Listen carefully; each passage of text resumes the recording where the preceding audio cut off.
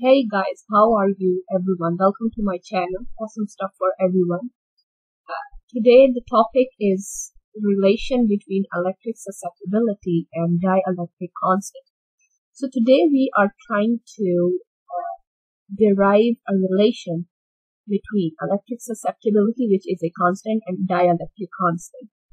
So let's proceed further.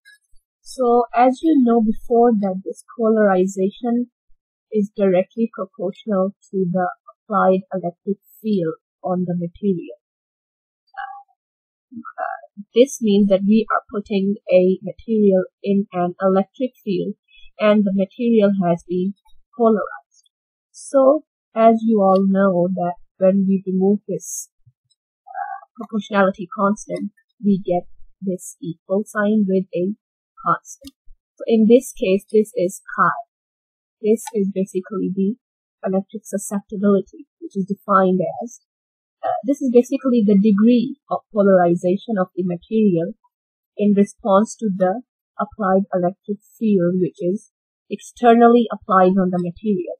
So this basically tells us about the degree, about how much a material would be polarized in response to this applied external electric field. So proceeding further, as you can see here, I have written this electric displacement.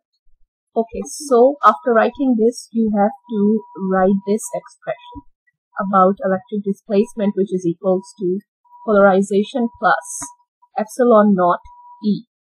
So this is the permittivity of free space with when multiplied with E and addition sign with polarization. So putting the value of this polarization chi E from this equation, so you get this. Now what will you do? As you can see here, E can be taken out as this is taken as common and is written outside this bracket. So you are left with chi plus epsilon naught. Proceeding further. Now this chi plus epsilon naught is actually equals to this. This is the permittivity of the material. Okay, this electric field E, this electric displacement, and this is the permittivity of material, means dielectric constant.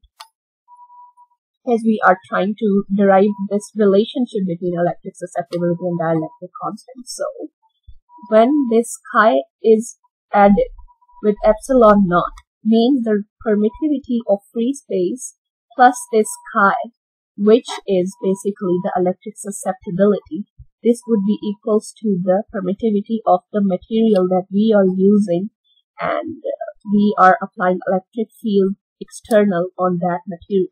So electric displacement would be equal to the external applied electric field and its permittivity.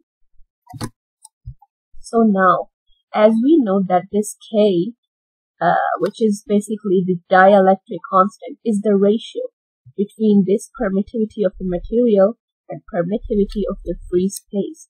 So for the value of this one, we can simply shift this epsilon naught over here and we get the value of permittivity of the material, so we can put the value of this over there.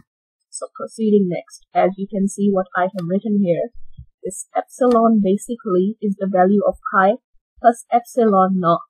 So what we will do is we simply put this value, which we have found right here, we will put the value this, like this. So K epsilon naught equals to chi plus epsilon naught, just the value of this. Okay, and then we shift this epsilon naught over here and here.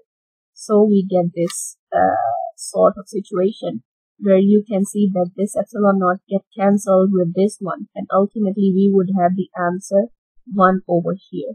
So as you can see this, they have been cancelled out, equals to 1, and this term as it is, and you get the relationship between between dielectric constant and electric susceptibility. So what you can do is shift this chi over here and k over here, and you will get the value for chi in terms of k.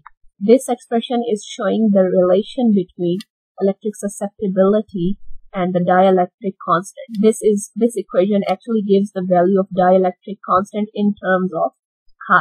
But you can also derive a relation from this equation in which chi is equal to the value in terms of dielectric constant. So guys, I hope you understand how to derive a relationship between k and this chi. So if there is any sort of confusion, you can comment in the comment section below, and if there is any other sort of topic that you want to hear from me, you can also comment in the comment section below. I hope you all get it, and I hope that you really get this, because this is a very, very easy sort of calculation. So best of luck, guys. Stay tuned for more videos, and please like and subscribe my channel.